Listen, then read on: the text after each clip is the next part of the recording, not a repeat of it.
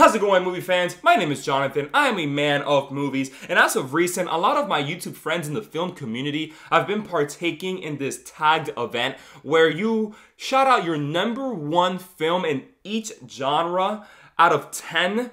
And at the very end, you tag some content creators that you think that other people should go and check out and that you want to partake in the activity yourself. I was tagged by GeekyHiJynx, who I'm a fairly new subscriber to. He is so very personable that you watch one of his videos and you really feel like you can just sit down and have a beer with the guy and talk some films together. Maybe sometime in the future we can hit that up, GeekyHiJynx. But let's just get right into my #1 films of each category out of 10.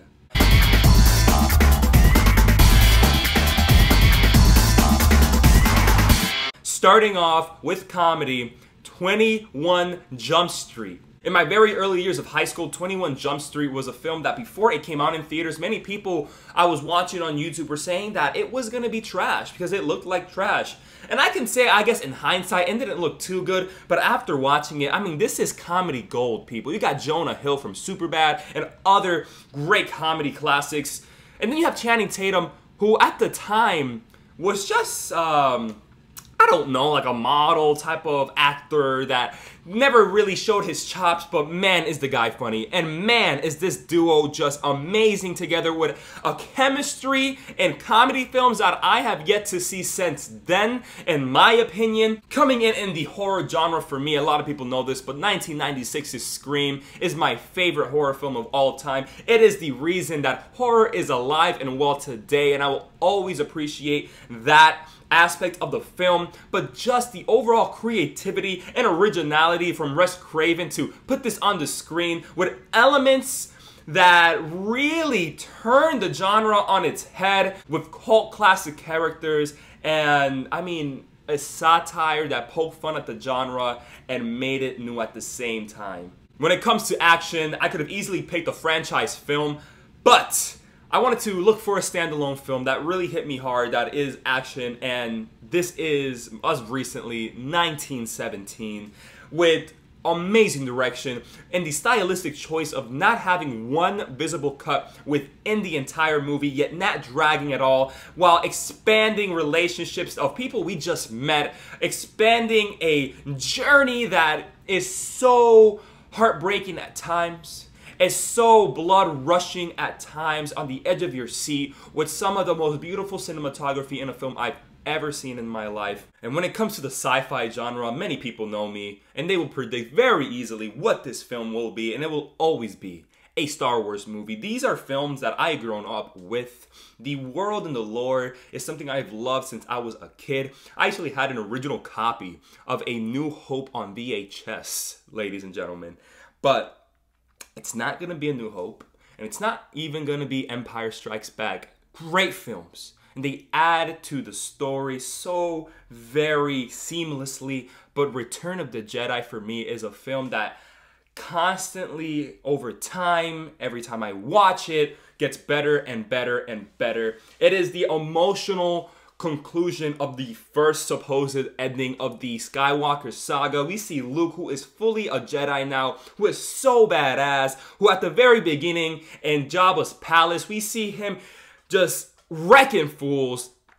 But the story of how hope and faith and love triumphs over the tyranny that is the Empire and Emperor Palpatine, who throughout all these films, Luke has been trying to figure out who Darth Vader was, what he was all about, coming to find out he was his father, Anakin Skywalker, who turned to the dark side, and having that type of determination that you will be a Jedi again. I feel the good in you and you will turn, and seeing in Vader that very conflicted nature of, I know there is good in me, but I will not acknowledge it because I am so long gone. And at the very end, the return of the Jedi, Anakin Skywalker, comes back to the light side, and it's just a great epilogue to what is one of the best franchises in Hollywood history.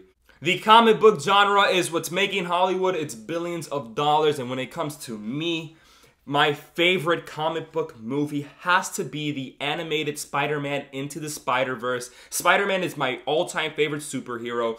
I was really just picking between either one of Sam Raimi's films or this movie, but this movie just takes it all, in my opinion, with its story of what it takes to be a hero, what it takes to be Spider-Man, I should say, and its sort of twist on the motto, with great power comes great responsibility. When it comes to Westerns, I really don't know much about them because I've only really seen a handful of them. But there is one movie that I love that would be in my top whatever list of all time, and is a Western from my favorite director of all time, Quentin Tarantino. Django Unchained is a masterpiece in my opinion. A very over-the-top and diabolical take on this journey of a slave who was freed by a bounty hunter who works alongside him now, but always wanting to look for his wife, who's also a slave.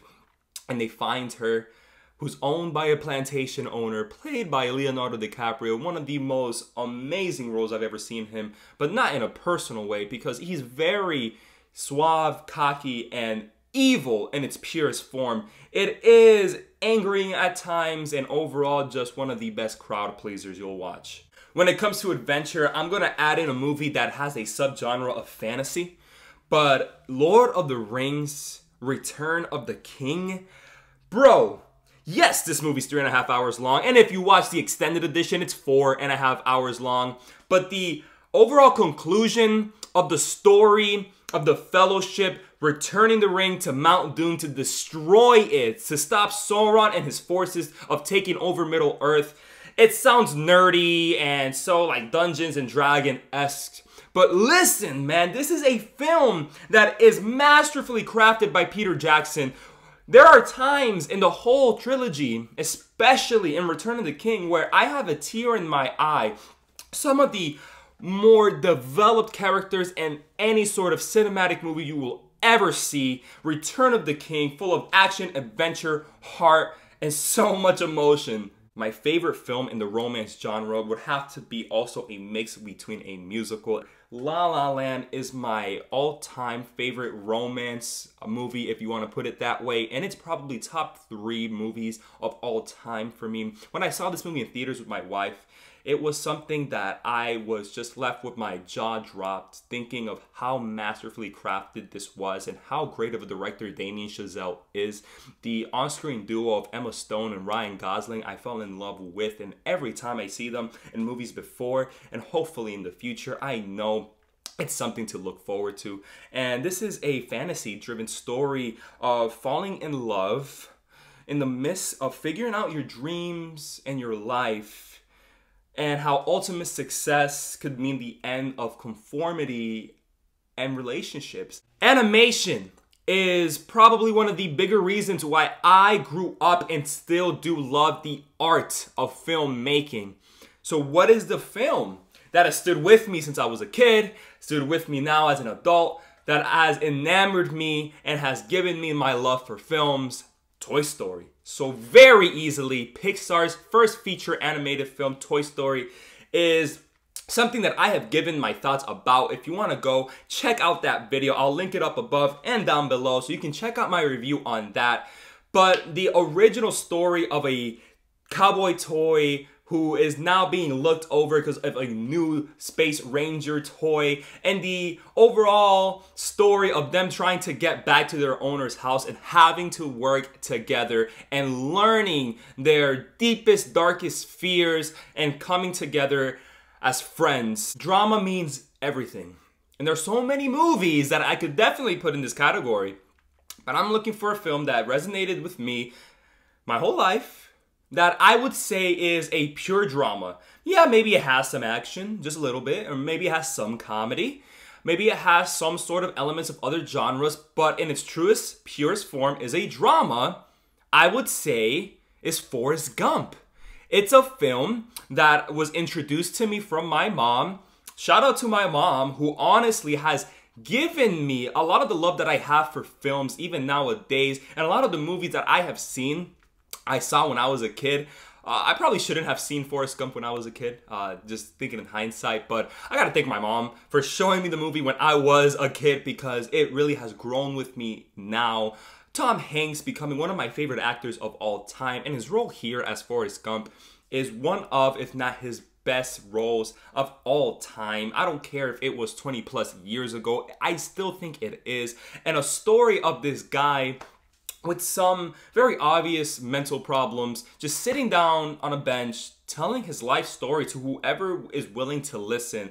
And this unbelievable narrative of his life and what he's been through, from wars to love and heartbreak to success and riches. And at the very end, when he continues his life and you see what it becomes, it's so gripping and it's so, in every way, one of my favorite films of all time. But those are just my picks, and I appreciate so greatly the people that wanted to hear them.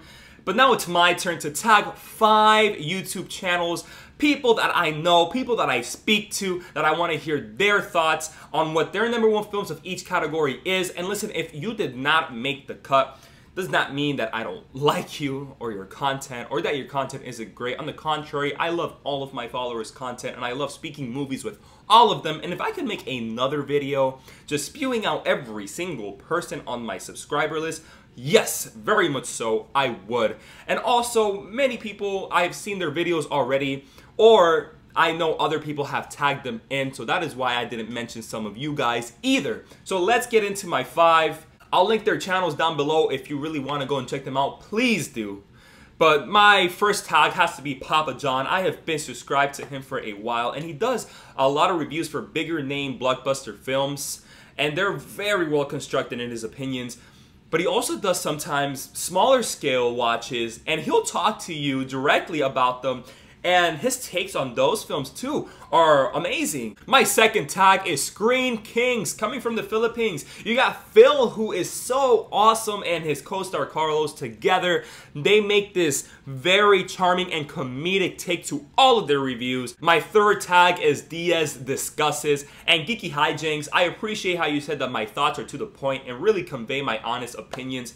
But if you want to see somebody that beats me in every way, Diaz Discusses is your man. He has a very thoughtful analysis in all of his films and doesn't go overboard with his time limit, man. My fourth tag is On Pop Culture. The name says it all. My guy, Rick Alba, reviews everything on pop culture, from film to even weekly breakdowns on TV shows like WandaVision, and currently, right now, every episode of Falcon and the Winter Soldier, with his positives and negatives so well thought out in each of his videos. And my very last and fifth tag has to be Hot Takes for Nerds. This dude has some of the best video essays you will ever watch, and he doesn't post every week, or sometimes not even every 2 weeks.